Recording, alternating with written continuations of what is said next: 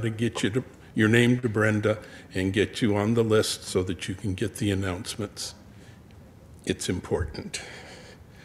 Big announcement for today is that at 4 p.m. today, in the sanctuary and on Zoom, there is a concert by our own Lily and friends. Suggested donation is $25. So tune in, turn on, and enjoy. I won't drop out. Exciting news, the RE children are coming back on campus on December 19th. We're talking, what, 3 weeks? And that's another reason for us, although the kids that are coming back have been vaccinated, it's another reason to remember to keep our masks on around them. Tomorrow is the last day to bring in the Adopt-A-Family gifts into the family room. The church will be open.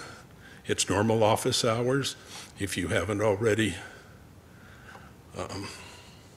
given your gift, you can check the announcements for the online link. You go online, check a Google Doc, pick your gift, buy it, bring it in. Monday, tomorrow, is the last day. And as we enter into worship, we sound our bowl 3 times. Once for those who came before. The Tongva people, who were the original stewards of this land and who called it home long ago. We honor also our founding members of this congregation who imagined and planted the seeds that have grown into who we are today. We ring at once for those of us here and now. For our members and friends and visitors, for our beloved community, our staff, our extended UU family, and all those who we hold in our hearts as we care for and grow this beloved community. And we ring at once for those who will come. For those whom we haven't met, who will come to find belonging with us and call MVUC their spiritual home in the future. And I will light our chalice with these words. We light this chalice, as a symbol of our Unitarian Universalist faith, symbol of hope, symbol of strength, symbol of community and connection in gratitude. So I will go down and do that.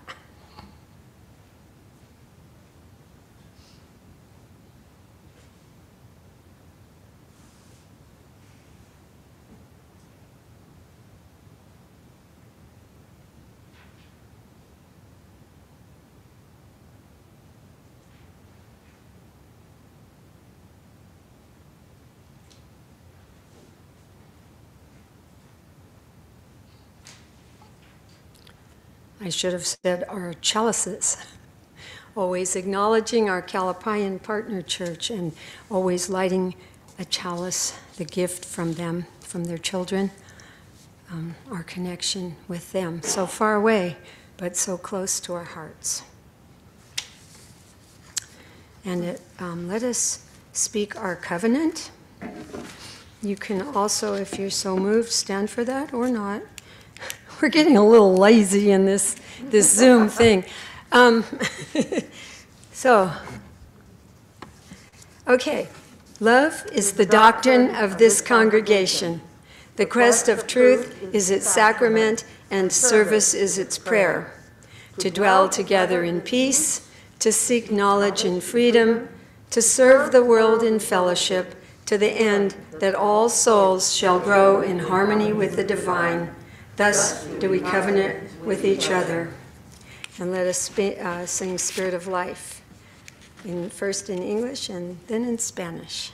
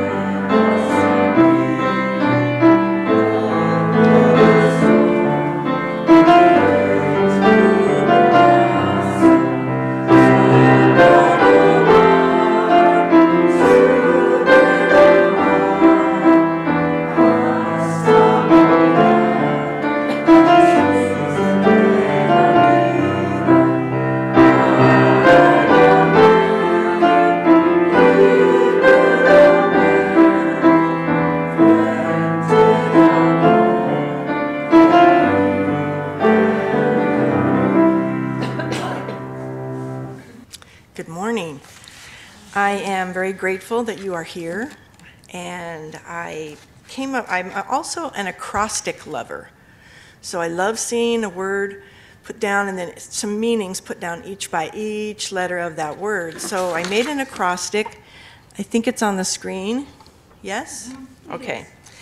And I hope it makes sense. From what Catherine was reading earlier, I think it's sort of a combination of gratitude and thankfulness. So giving real and thoughtfully inspired thankfulness with unlimited delight every day. Oh, that's neat. It was just fun to do. I like doing those. And it's sort of what it says to me, I think, to remind myself to give thankfulness and gratefulness every day. It's very important, and it enriches you. It makes you, once you start thinking of something that you're grateful for, then you think of a whole bunch more. So I like that part. I wanted to ask each of you to take a big breath in and let it out. And now I want you to take it in this time, but think of a person that you're really grateful for. And hold it for just a second with that person in mind. And slowly let out your breath. And hopefully that puts a smile on your face under your mask, so we can't really see. Does anybody want to share who they're grateful for? Just Ellen? Oh, thank you. I'm grateful for you. We all have many jobs here, and I'm grateful for all the work that happens. Bob? My wife and partner, Megan. Thankful for Megan, wife and partner for many years, right? Many. Many. I'm putting him on the spot. Don't put him on. I wrote a few notes just for myself, to remind myself to be grateful and stay grateful for things. I just said, I'm so grateful for my family. I'm grateful for all my friends. I'm grateful for nature, especially the animals. And I live in a place with animals surrounding me, horses and cows and alpacas and goats and sheep and pigs, cats, dogs, all kinds of birds. So it's really there all day, and it's wonderful. I'm especially grateful for my little dog, Ivory. I'm grateful for the privilege of having an abundance of food, shelter, health care, and safety. I'm grateful for my life and the freedom I have to vote, to become educated about anything and everything. I'm grateful to be able to choose how I believe and how I choose to worship. I'm grateful for the experiences I've had and the experiences yet to come, and much, much more. Gratefulness just seems to expand.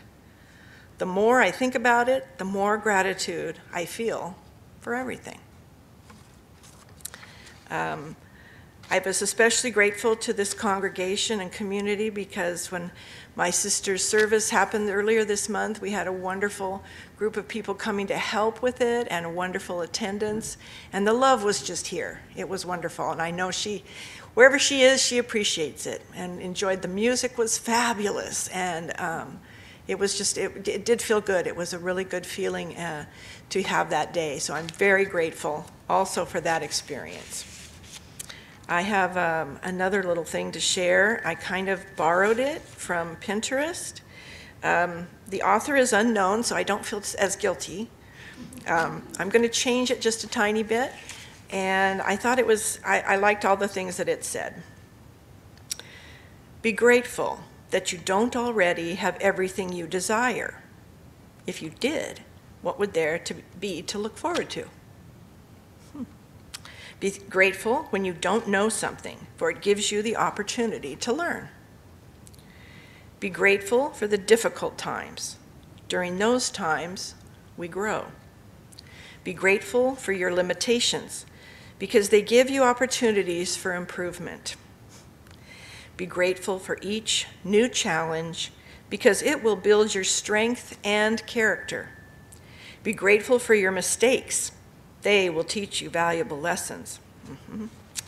Be grateful when you're tired and weary, because it means you've made a difference. It's easy to be grateful for the good things. A life of rich fulfillment comes to those who are also grateful for the setbacks. Gratitude can turn a negative into a positive. Find a way to be grateful for your troubles, and they can become your blessings. And like I said, author unknown, but appreciated, and I'm grateful to them. I kind of wanted to have people share on Zoom also, if there's something especially today that they're feeling grateful and gratitude for, because it's an everyday thing, and it's something that maybe just sparks you today, and I would love for that to be shared. Can you see for me, Catherine? If anybody puts it in the chat, or anybody here in person? I'm not sure who me to have. Okay. Well, anyone at home, oh, that's what he wrote, John. My husband, Mike, came immediately to mind. That's from Reverend Maggie. He died in 2014. And Reverend Maggie says also, thankful for our community and our hopeful future. Nice. And I'm thankful for Reverend Maggie. And I think probably that goes for everybody. It was a unanimous vote, and I think we're very lucky. We're very lucky to have her giving us more of her time and treasure. That's really special. Does anybody else here have anything they would like to share? Ellen? I don't think we say it enough. I'm grateful for Biden and Harris, President and Vice President. Yes, for President Biden and Vice President Harris. Sleep at night. I don't know either. I think I don't know why people want that job. It just seems so that you can't please everyone, and it would be really hard to let some people down in order to get other people provided for. It's got to be tough. It's got to be a lot of tough decisions. I'm always really grateful to the people here that do put on the services, because it's not an easy thing, and it's something that needs to be done every week. And Catherine and Jeanne doing the worship committee, we need more people. They do a beautiful job of bringing in folks, and of course Reverend Maggie's services are wonderful, and of course Lily, thank goodness Lily's here as much as possible, because that just enriches everything. The music is fabulous. So I'm always grateful for many things. I don't think that I always show it. My daughters say I don't, but I am, and I appreciate that other people probably are in that same boat. So it's not always something that just has to come out. It can also be held close to your heart. So I'm grateful for you. I'm grateful for this beautiful day, and I think we've read the acrostic. Is still on there? Oh, there's more sharing. Excellent. Mr. Carter, I can't hear you very well when you read. I don't know how you can do that, but Just a little louder. You won't be able to see. Oh, there you go. Yes. Hi, are you here? There we Okay. go. Oh, good. I'm grateful for that. Thank you. So, I'm sorry. Marlene and Marlene's and Pat from Marlene Patrick, this is from Marlene, is grateful for my brother Ed, who grocery shops for our mom every Sunday and takes her to church. He always gets her a bouquet of flowers. Oh, that's And Julie Steinbach is grateful for, I'm grateful for my 15-year-old Mika cat in her hospice days for teaching me so much about caregiving. It's beautiful. That's beautiful. Well, thank you all, and I'll turn it over to Jeannie.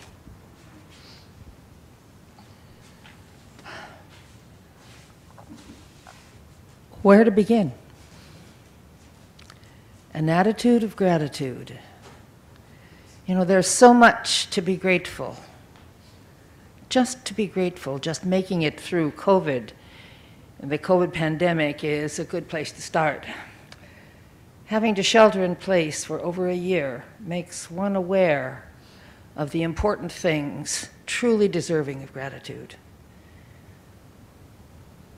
The loving guidance of Reverend Maggie, the Zoom Sunday services, the happy hours, and finally being able to meet again in sanctuary, to see faces next to you and in front of you and be grateful that everyone is here, those of you who choose to come, and then to see people on Zoom. It's lovely, and I'm deeply grateful. Being able to meet for Thanksgiving dinner this year was very special. There weren't many of us, but thanks to David Becker, Reverend Maggie, and Kat Mayfield, a right proper feast was put before us. And thank you, Debbi, for the lovely table setting. She came and did this lovely table, and then she wasn't there to enjoy the feast. We all had a wonderful time, and it was absolutely lovely. Hopefully next Thanksgiving, we will have a full house. I would love to see that. And Reverend Ellen, and your prayer has been a tradition for years longer than even I have been here, and that's saying something. And to you, my beloved community, I am deeply, deeply grateful.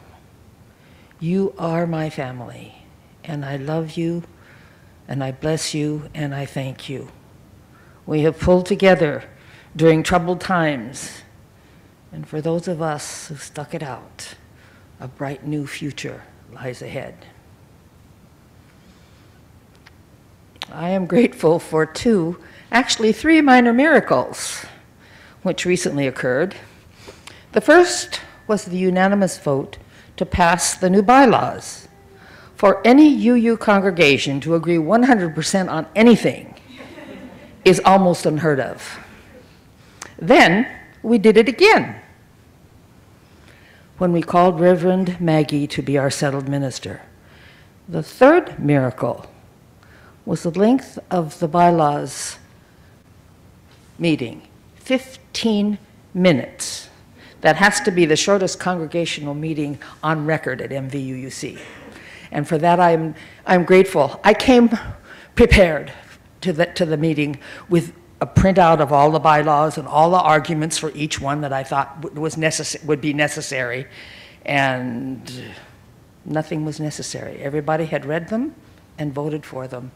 And that's a tribute to the committee who put together a bylaws that was understandable and readable in one session, and nobody had any arguments. Thank you, thank you, thank you for that, my people. It is a tribute to this congregation and to Reverend Maggie that these recent events turned out so well. Without, I'm going to name 4 people in particular, or 5 people, and that's Reverend Maggie, who was here to pick up the pieces when everything fell apart. And then COVID struck, And seamlessly, she moved us into meeting on Zoom and our happy hours. And Lily, who has been here through thick and thin, and blessed be that you are with us, and our Zoom people. Bob, not only did he help us, did he help us with Zoom, but he was the one that kept our plant here going, along with Brenda and with Tracy. But all of these wonderful people, and Don, who's, I guess he's in the closet today, working on the sound. Without these, our wonderful people who stepped in and did the things that we needed when we needed them, we wouldn't be here. So we've come together, and I'm looking forward with gratitude, deep gratitude in my heart, to the things that we will accomplish and the evolving community that we are becoming. I can't say it enough. I love you, I bless you, and I thank you. Blessed be. Alan?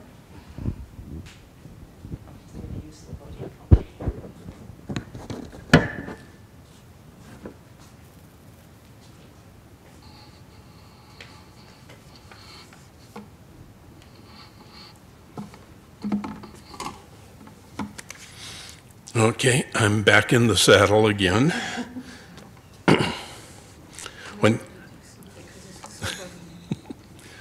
When Catherine asked me to do this, she said, now when you get up there, this is not a talk about the usual stuff. You can't say you're grateful for Letha, that you're grateful for your kids and your grandkids, and you're grateful for Letha's kids and her grandkids, and you have to talk about something more serious. I told you I was going. So that did get me to thinking, like a lot of things that happen here at Monte Vista. I've been here 2004, about starting 2005, came involved with RE, doing all these things, and even at the time I was wondering, why am I spending so much time here? First thought that popped into my mind is, oh, it's old man trying to get into heaven meme. Well, for some people that may work, but that's not really in my belief system, so why was I here? And I kept realizing that I liked being here, I liked the people, I liked the kids, being with the kids, all the ages. Helping Letha, I was doing preschool through high school. It was fun, and the more I did, the more I wanted to do. So I'm going, okay, my gratitude for this place is action. And that got me thinking, okay, we sit around Thanksgiving table and you go, I'm thankful for this. I'm thankful for Uncle Fred, who I never see, I never talk to, but I'm grateful for him. It's a very passive activity, being thankful, saying you're thankful, saying you're grateful for somebody. That's very passive. So what do you do when you have questions? You Google. So I went on to Google and took a look, and guess what? For the last 20 years, the behavioral psychologists, people at UC Riverside, have been working on gratitude, investigating it. And they do recognize, in my words, there's passive gratitude, which is where you say, oh, I'm grateful for that. And then there's active gratitude. and they would run experiments with the students and high school kids and these things of, if you're grateful for something, how do you show it? You don't just say it, you do it. You know, if you're grateful for your Uncle Fred, then you write him, you call him, you visit him, you keep a relationship going. You can't just passively say, I'm grateful, and have it mean anything. So as it got more and more into this, I realized I get asked to do things here, and I do them, and every time I do them, I get a little more thankful that this place is here. We've had some stress since COVID started, with COVID,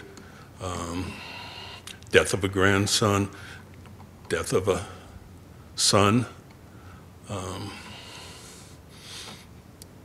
death of, or near death, severe illnesses with Bernie.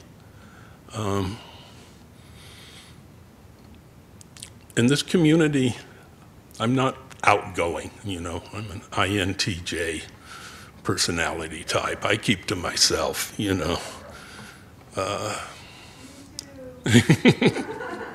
But it's not difficult anymore to be up here and talk, because this is family, this is friends, and I am grateful. And yeah, I mess up, but you guys put up with me. So for that, I'm grateful. And I want to thank you all for being here. And that's it. And thank you for Thank you. helping us pull through, too, believe me.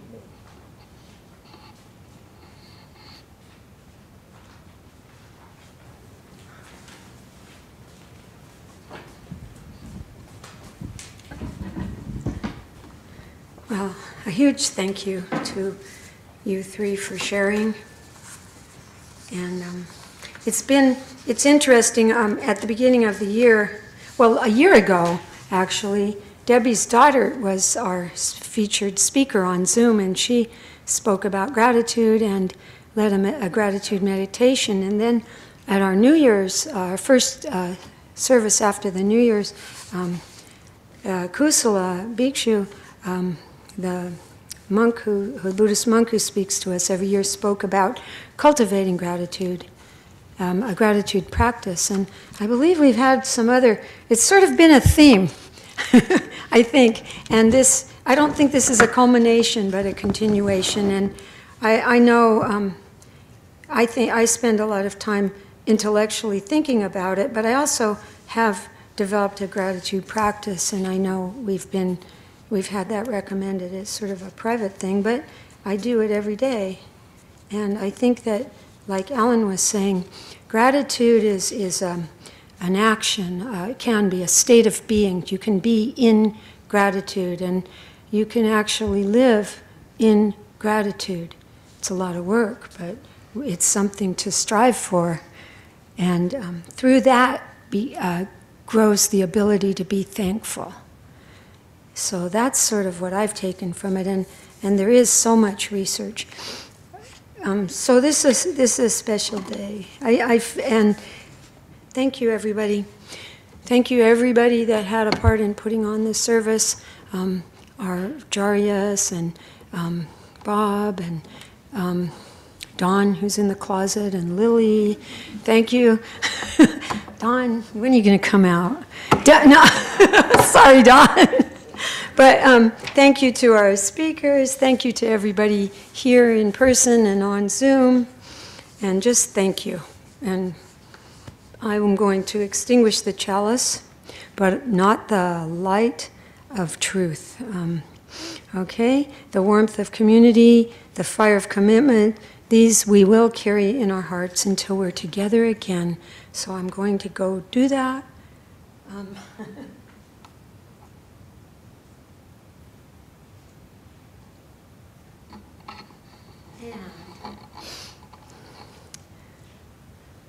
Our benediction.